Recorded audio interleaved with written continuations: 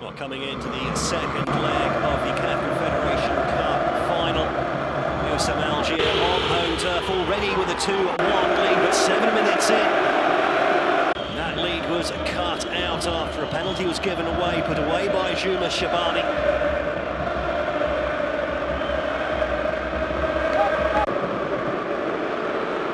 Through the rest of the first half, generally the better chances being created by USM, but they couldn't find a way through.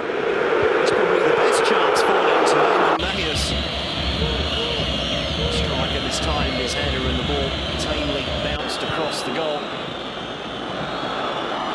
This could have been 2-0 on the night for young Africans, but a fantastic defensive challenge from Adem Alile saved the day for the Algerians, who have become the first team from their country to win this final.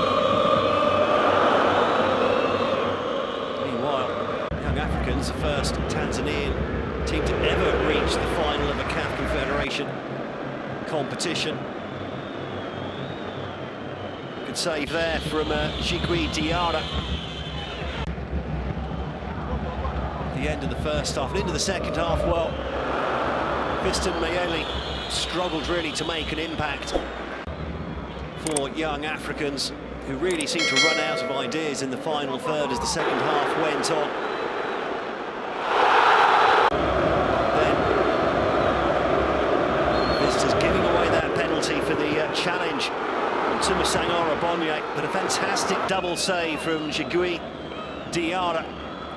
First from Belayed's penalty, then from Mahius's follow-up would earn him the man of the match. Bong